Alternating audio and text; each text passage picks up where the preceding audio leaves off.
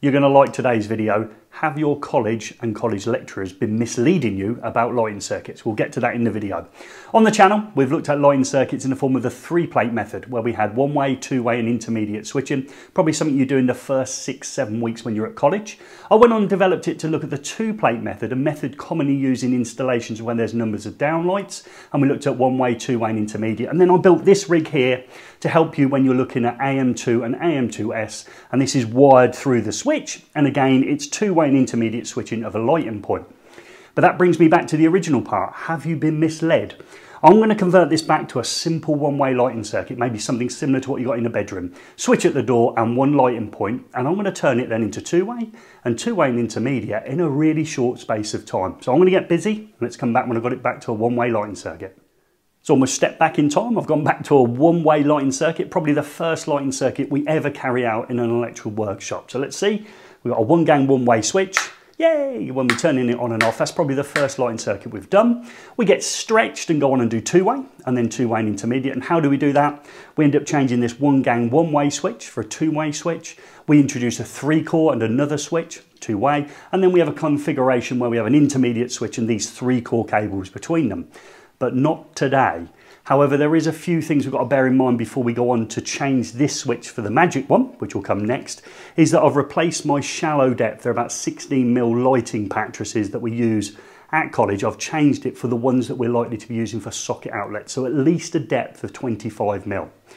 In the real world, in industry, you're likely to be chopping light switch boxes in that are already 25mm, or using dry line boxes which are greater than 25mm, and therefore this inline receiver we're going to see in a minute works perfectly. So this is it here, still boxed up because I'm keeping it secret for the time being. So this inline receiver works on kinetic energy. Kinetic energy. Now I'm sure we've heard that before in our electrical science and principles lesson. Kinetic means when motion, so when there is motion it creates energy, and that energy will send a signal, and that will be a radio frequency signal in order to operate the switches when we introduce them. It's made by Quinetic, so that's the brand that I'm using, this inline receiver. And all we have to do, find the boxes at the right depth, 25mm deep or bigger, is take off your one-way switch and replace it with this one, and then you can pair an additional 5 switches that have no cables and they have no batteries. They work on this kinetic energy. However, before we do change that switch, out in the real world, you're going to need to produce your voltage indicators, your proving units, your locking off devices, your signs, etc. And I've done the safe isolation procedure many times on the channel, so let's make sure that we're working safely. I'm just going to disconnect mine from out of here and move it into a central position so I can show you the connections in this inline receiver. So if you're thinking about it, you might be thinking, hang on a minute, when I've seen this, I can go on and change maybe the switch in my bedroom, which is just one at the door, turning on my light. I could change it with an inline receiver from Quinetic, and therefore I could have other switches in my bedroom controlling the lights. And you are right, but let's make sure we work safely and do that safe isolation procedure. As I said, we've shown it on the channel many times. So I'm going to swap this one over, and I'm going to show you nice and close. I'm going to lay it flat, and then we're going to go through the pairing process, and I'm going to change this one-way lighting circuit over to two-way, and then two-way and intermediate.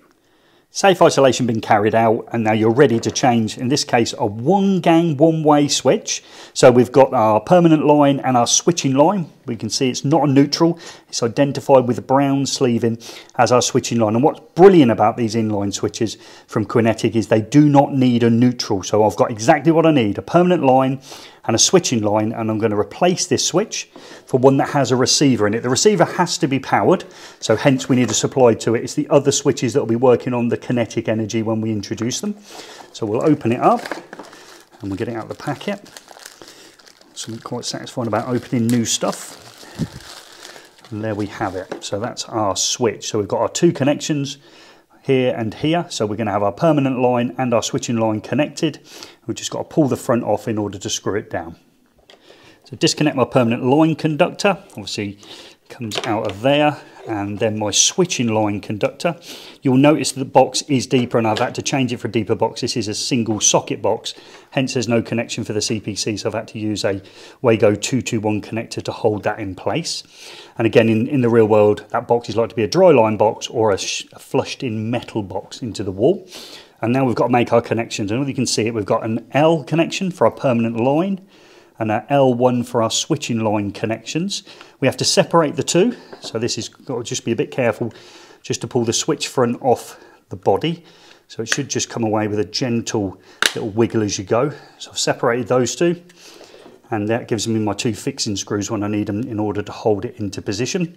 So I've just got to make my connections on the back now. So L being my permanent line connection, in like there.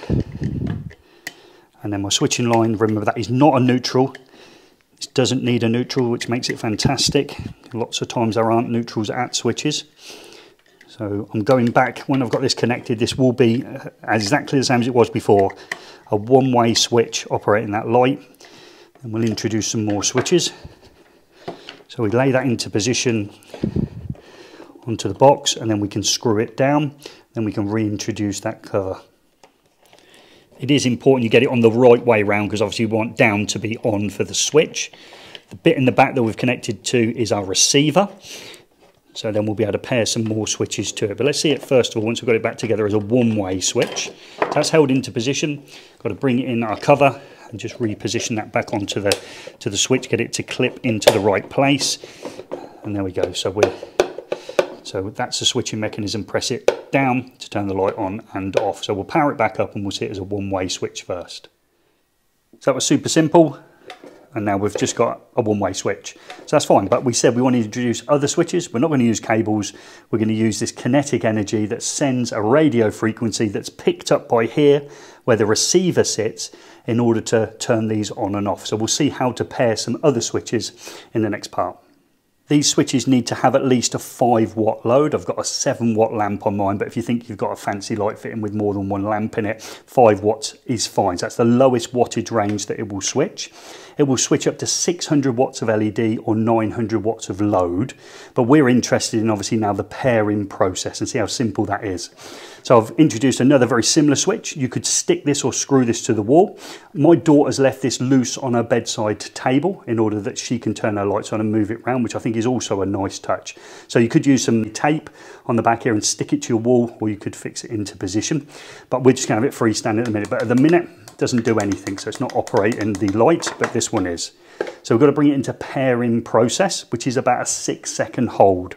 So push it and hold it for about 6 seconds. And then it should start to flash. When it starts that flashing process, it will be in pairing mode. There we go. So we're in pairing mode.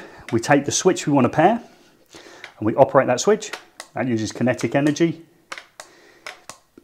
And you now see I'm turning that light on and off with these two switches. So that's become two-way switched by pairing that switch. So this switch now can be taken away. It can be 25 meters indoors, so that's with obstacles like doors and walls in the way. I think our bedroom's going to be under 25 meters in the area size, and a distance of 80 meters outside, in other words in free air. So I don't think we're going to have an outside one, but these are IP rated, so I suppose you could, but I'm looking at this with this receiver being installed inside where there's a one-way switch, allowing you to put two-way switching in. Look how simple that was. That's something they don't teach you at college, isn't it? That's now two-way switched. How does this work? There is no cables. There are no batteries in here. By operating the switch, it creates kinetic movement, which creates energy, which sends a radio frequency through the air, which is picked up by the receiver. And the receiver changes it from either on or off, depending on the position it was last in. So we come back on, off. We've now got two-way switching. They do some different designs of these switches. I've got another one here, very similar but different colour. So again, there's a switch there, but it's grey. We've got this one here, which is quite handy, which is a grid switch. So again, this is a grid switch, and we've often seen, especially on site, things like this yoke here or grid mounting frame, and we can position those in there. So that could be paired to it. And that's quite handy if you had a 2-gang version of this and had a standard light switch, and then you introduced a Quinetic switch for something else in the room. And I've also done that in installations as well. And possibly my favourite, believe it or not, that is also a switch you can pair, which looks remarkably like most people's key fobs in order to open the car. Okay, so we can pair those. So I'm going to make it two-way next and intermediate. So we've got two-way. So I'll introduce the grey one to give us 3 switches. So let's just confirm we have two-way. So how do we set it into pairing mode? Exactly the same as we did before. We press and hold for approximately 6 seconds until it starts blinking. And there we go, so about 6 seconds, and then that blinking process will go, so it starts to flash. And then you come in with your other switch you want to pair. And you now find, I'll move these out of the way, we can go on, off, on, off, on, off. That is fantastic. So effectively, we have now got two-way and intermediate switching. Well, we haven't got any cables between them.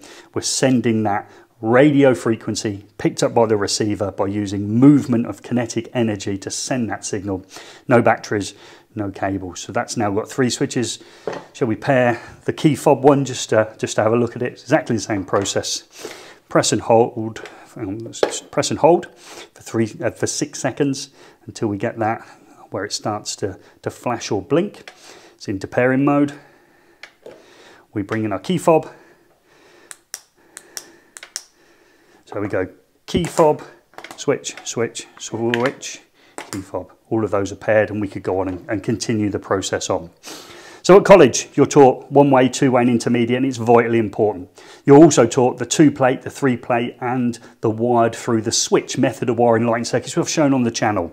But out there in industry, there is nothing stopping us using this sort of system here to quickly change in a bedroom, in a, I don't know, any house room that you could choose. But I always think of the bedroom. You move your bed around, all of a sudden the switch isn't in the right place. You want a two-way switch.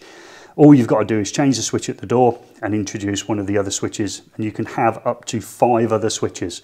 So in this case, we've got 4 switches. So it's this switch and 5 others, which makes 6.